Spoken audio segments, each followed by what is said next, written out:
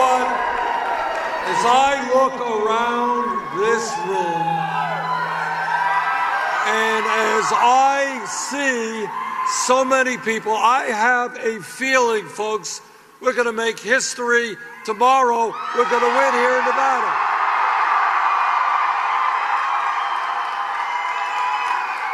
What a fantastic turnout. Thank you all very much for being here tonight. What's more important, you got to be at caucus tomorrow.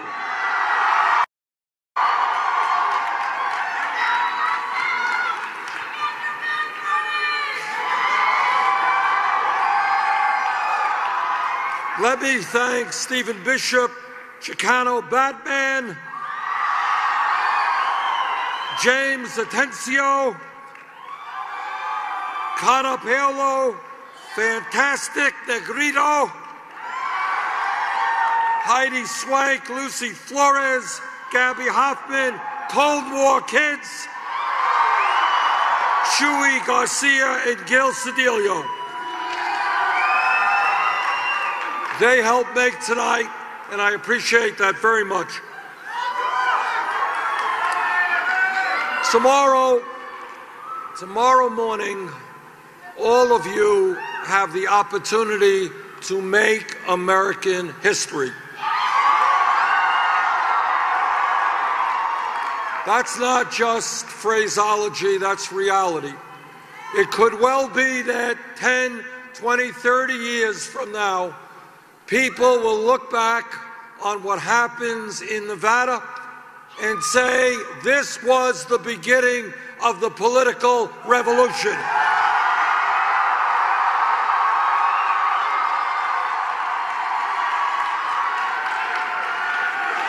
When we began this campaign 9 months ago, we were at 3% at the polls.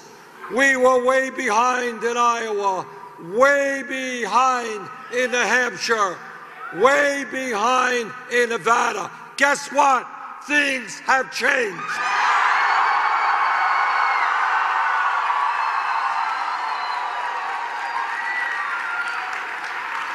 This campaign has taken on the big money interests in the economic establishment.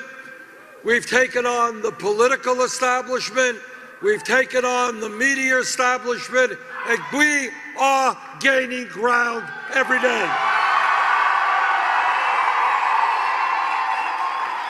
And we are gaining momentum. We are gaining momentum because the people are tired of establishment politics. They're tired of establishment economics. And they want to move this country in a direction where the government of the United States represents all of us, not just wealthy campaign contributors.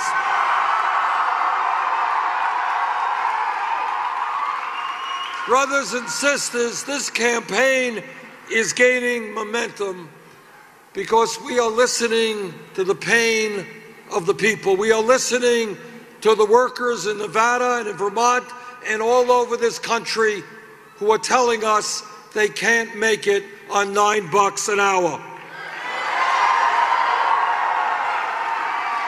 We are listening to the senior citizens who tell us no, they can't make it on $11,000 a year Social Security. We are listening to the young people who are saying we do not want to be paying off our student debt for the next 20 years.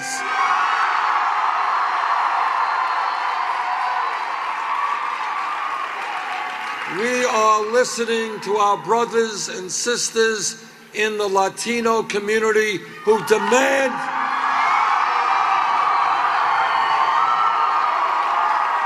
are demanding to get out of the shadows and want a path towards citizenship.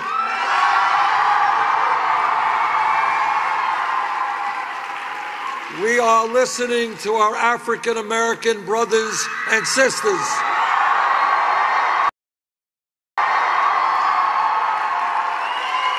who are telling us they are tired of a criminal justice system which is broken. We are listening to the women who say, no, we are tired.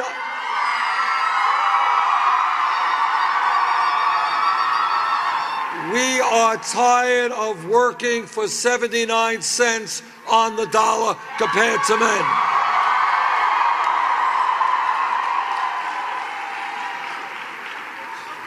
My friends,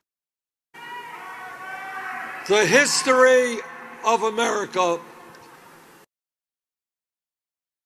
the history of change in America is that change never comes from the top on down. It always comes from the bottom on up.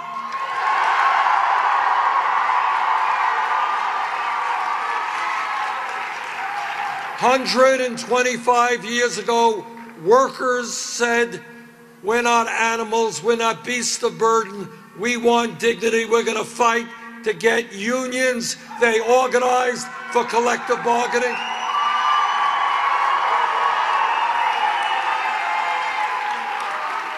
"150 years ago, African Americans and their white allies said, racism and segregation is not what America is about.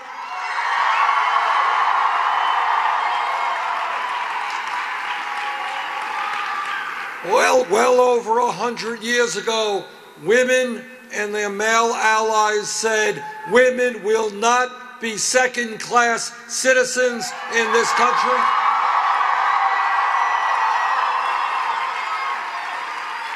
For many years, the gay community and their straight allies said,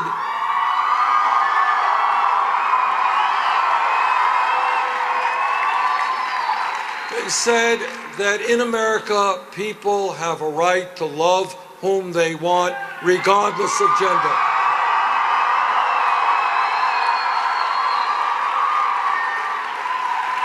And that is how change comes about. Change comes about when millions of people look around them and say, the status quo is not working, we need change.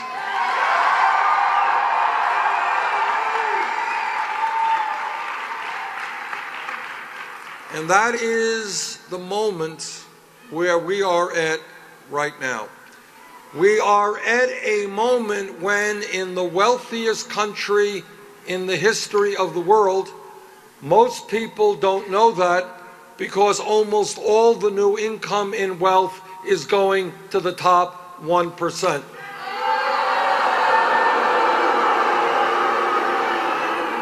We are living in a nation in which the top 1% now owns almost as much wealth as the bottom 90%. Where the top 20 people in this country own more wealth than the bottom 150 million people. In this country today, millions of our people are working longer hours for lower wages. Our people are working 2 or 3 jobs. Mom is working, dad is working, the kids are working, marriages are being stressed, kids do not get the attention they need from their parents. And after all of that, 58% of all new income is going to the top 1%. So you guys ready for a radical idea?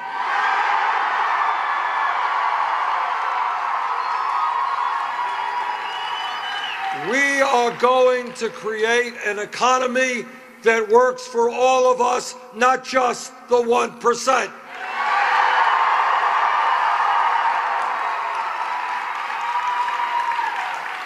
We are going to raise the minimum wage to a living wage, $15 an hour.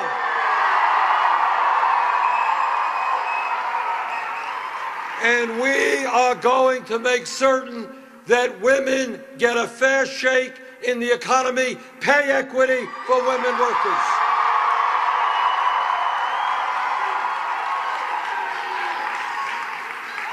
And we are going to create the millions of jobs our people need. We are going to be hiring teachers, not firing teachers.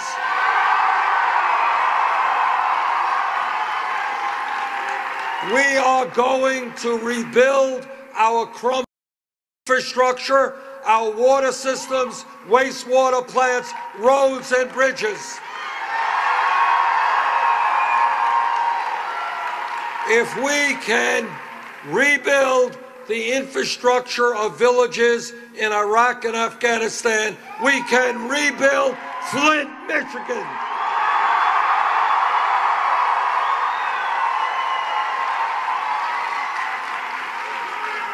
And I'll tell you what else we're going to do. We are going to demand that the wealthiest people in this country, the people who have never had it so good, they're going to start paying their fair share of taxes.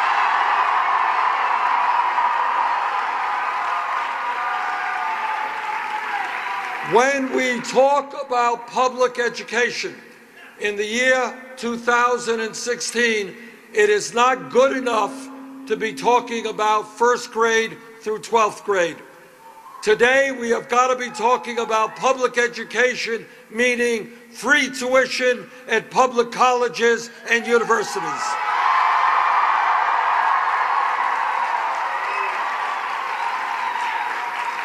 And we have got to deal with the outrage that millions of our people, some young, some not so young, are paying a significant part of their income in student debt repayment.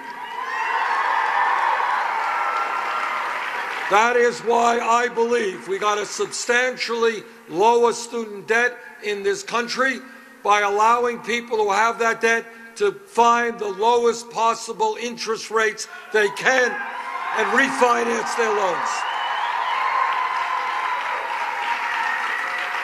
Now, my opponents say, the establishment says, well, that's an expensive proposition. It is. And I'll tell you how we're going to pay for it. We're going to pay for it by putting a tax on Wall Street speculation.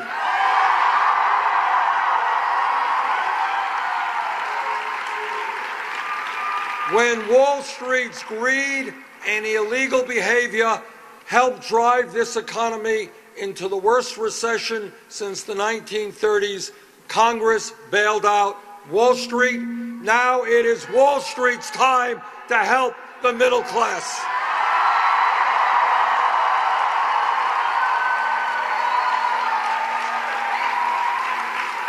And when we talk about what's going on in our country today, let us not forget for 1 second, there are 11 million people who are undocumented, who are living in the shadows, who are living in fear.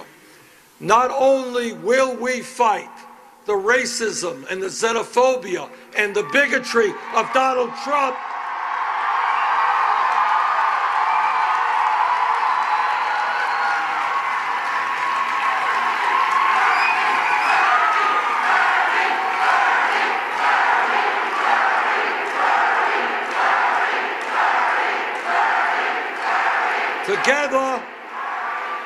Together, we are going to demand that Congress pass comprehensive immigration reform and a path toward citizenship. And if Congress doesn't do its job, I will do my job and use the executive power of the president.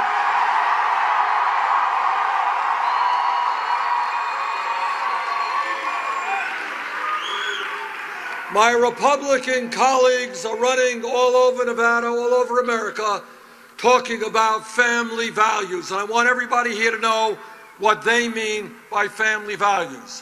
What they mean is that no woman in this room, in this state, in this country should have the right to control her own body. I disagree.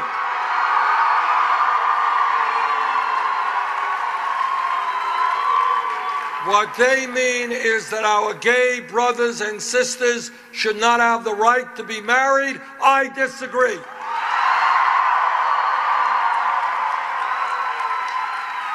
And when we talk about what goes on in America together, we are going to reform a broken criminal justice system.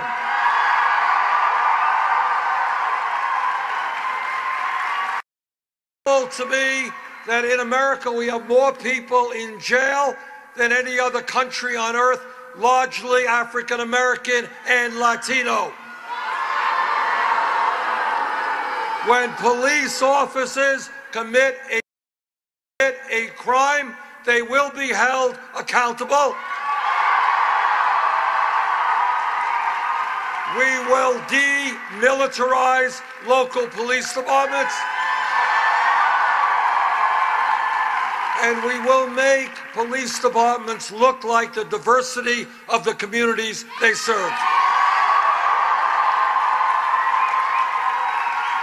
And we are going to address this very, very harmful war on drugs.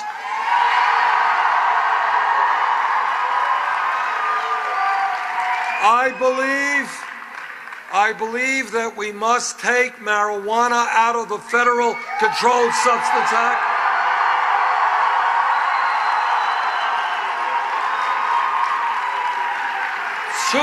Too many Americans have received criminal records because of marijuana possession. When we talk about what's going on in America, what we are going to do is to do what every other major country on earth is doing: guarantee health care to all people as a right.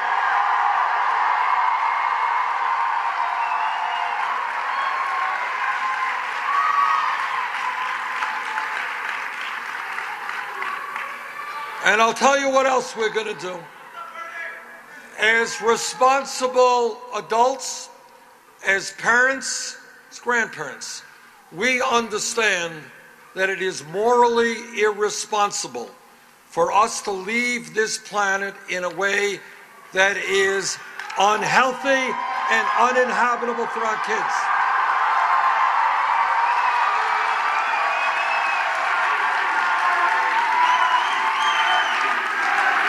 Climate change.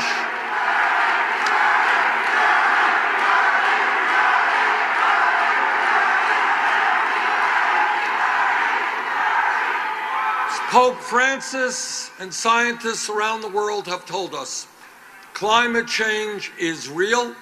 It is caused by human activity. It is already causing devastating problems in our country and around the world.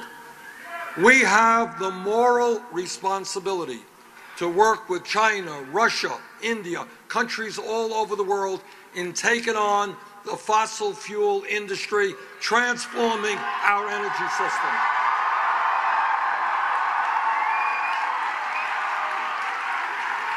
I do not often get involved in state or local issues other than my own state, but I find it rather incredible that the Public Utilities Commission here in Nevada has made a decision which makes it harder for people to install solar panels.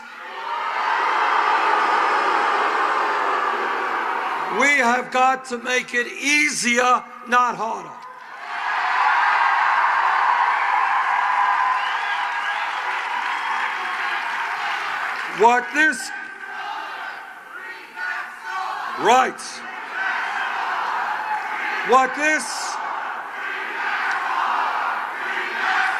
I very much hope that state government here will reconsider that disastrous decision.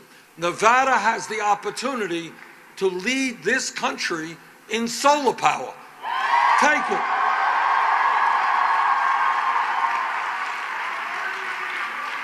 Our campaign has been about a lot of issues, but it can come down to three fundamental issues. Number one, today we have a campaign finance system which is corrupt, which is allowing billionaires to buy elections.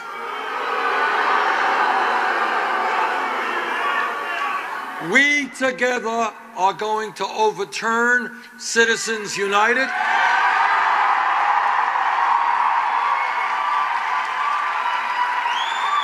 We together are going to end this Republican effort at voter suppression.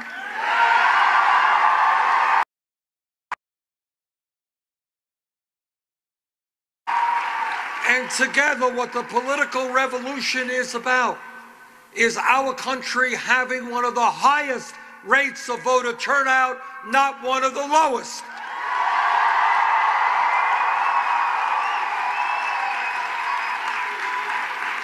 And we are going to end this rigged economy. And we are going to reform a broken criminal justice system.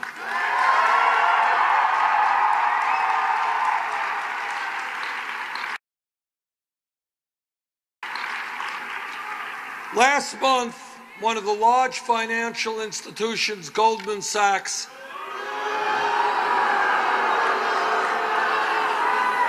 oh, you've heard of Goldman Sachs. They paid a $5 billion fine to the federal government, $5 billion for selling worthless packages of subprime mortgage loans. Now, here is something interesting. A kid gets arrested with marijuana. That kid gets a police record. Executives on Wall Street who destroy the economy and the lives of millions, somehow they don't get a police record. We are going to bring back justice to the criminal justice system.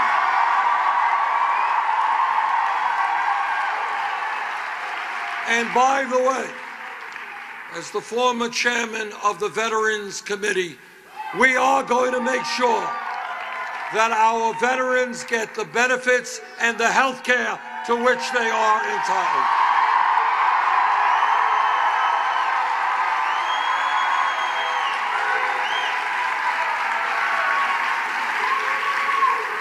Brothers and sisters, what this campaign is essentially about is whether we have a political system and an economy which is controlled by a handful of billionaires, or whether we have an economy and political system which is controlled by ordinary Americans.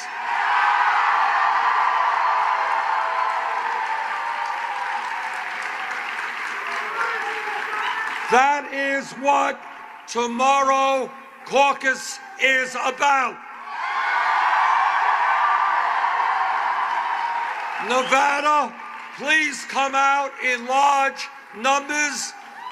Nevada, please help us move the political revolution forward. Thank you all.